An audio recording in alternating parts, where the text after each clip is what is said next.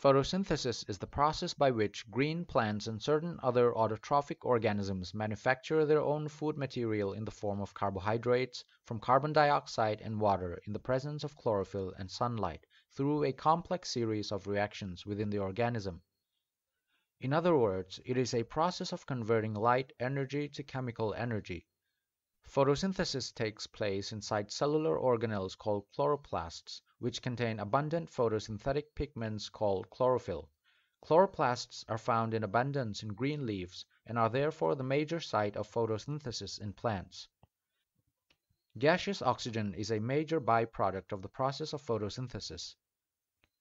The chemical reactions that take place in this process may be summarized as follows. Photosynthesis occurs in two major steps, both of which take place within the chloroplasts: a light reaction and a dark reaction. Starch is eventually formed as a reserve food by plants at the end of a photosynthetic process. If a plant is stripped of any one or all of the vital factors necessary for it to carry on photosynthesis, then photosynthesis immediately ceases to occur in that plant. As a result, the plant starts utilizing its existing reserve food that has been stored in the form of starch. Eventually, the plant would have used up all its remaining stored starch and become what is known as a de-starched plant. A de-starched plant cannot remain alive for long, unless it is resupplied with the vital factors necessary for photosynthesis to occur. The absence or presence of starch and thereby photosynthesis is determined using iodine solution, which turns blue-black in color in the presence of starch but retains its original brown color in the absence of starch. In this experiment, we're going to investigate the role of gaseous carbon dioxide in the process of photosynthesis and find out if carbon dioxide is indeed necessary for photosynthesis to occur in a plant. For this experiment, we're going to need the following: 2 potted plants, preferably of the same species and size, water bath, 2 large identical test tubes, 2 petri dishes, ethanol or isopropanol or methylated spirit, aqueous iodine solution, forceps, a pair of scissors and sticky tape, 2 small identical beakers containing equal volumes of potassium or sodium hydroxide solution and distilled water respectively, 2 large plastic bags or 2 identical bell jars. Begin the experiment by placing both the potted plants in the dark for about 2 to 3 days. This step is essential in order to rid the plant of any starch that was formed in the leaves prior to the start of the experiment. At the end of this time period, remove the potted plants from the dark. Place the beaker containing distilled water inside one of the pots, and place the second beaker containing potassium hydroxide in the other pot.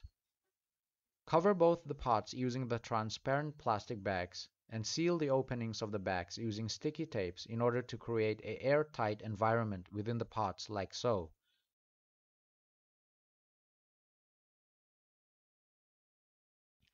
The pot containing distilled water will be our control for this experiment. Leave the potted plants in sunlight for several hours.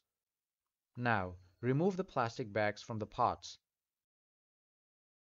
Pluck a leaf of similar sizes from each of the 2 plants and introduce them into the 2 large test tubes containing the alcohol solution. Give appropriate markings to the tubes. Place the tubes in the boiling water bath. If you are using an open flame such as spirit lamp or Bunsen burner for your water bath, then make sure to turn off the burner flame once the tube has been placed in the bath. This is to make sure that the alcohol fumes do not catch fire during the boiling process, which is a huge possibility considering the highly flammable nature of alcohols. Alternatively, you may use a hot plate for boiling, like the one I'm using here, instead of an open flame. During this boiling step, chlorophyll pigments in the leaves are decolorized by the hot alcohol solution, resulting in a bleached leaf with pale white color.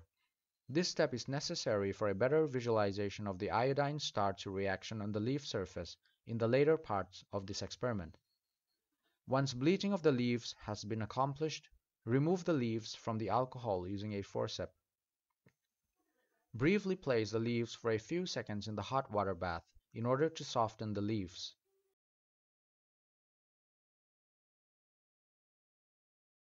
transfer the leaves into the 2 petri dishes containing iodine solution.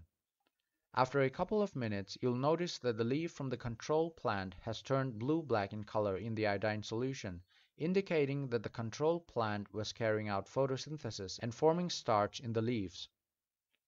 The leaf from the test plant, however, do not show any significant change in color, except for a faint brown iodine color. This is a negative test for starch and thereby photosynthesis, indicating that the test plant was unable to carry out photosynthesis because whatever carbon dioxide which was present within the sealed pot was absorbed by the potassium hydroxide in the beaker. This simple experiment clearly demonstrates that carbon dioxide is an essential external component for photosynthesis to take place in a plant.